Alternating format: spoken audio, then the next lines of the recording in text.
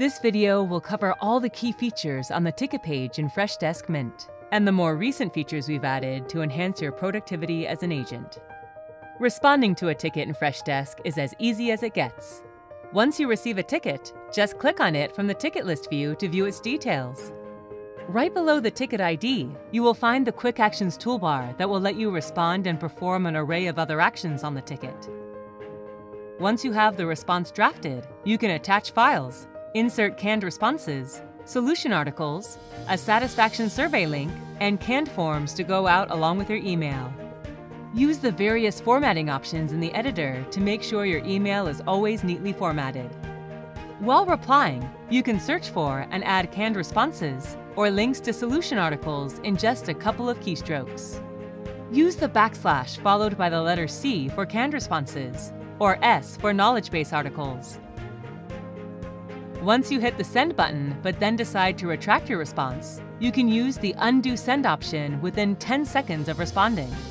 Enable this feature from your personal profile settings. If you wish to edit ticket details, click on the More option from the Quick Actions toolbar, and then update the necessary details and properties. Tags can help you categorize tickets. You can add the required tags and also extend the due-by time of the ticket if necessary from the header of the ticket pane. This pane also displays the source and current status of the ticket. Use the Assign To option under the Properties panel if you wish to unassign, assign, or reassign tickets to another agent. If you are using the Shared Ownership feature, you will find the Assign To Internal dropdown to share the ticket with an internal group and agent. You can add to-dos and set up reminders when you have to follow up on tickets. An in-product notification will remind you based on your reminder settings.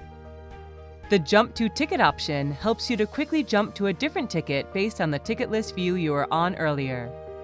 This ends the overview of the ticket page on Freshdesk Mint. If you have any questions, feel free to reach out to Freshdesk support.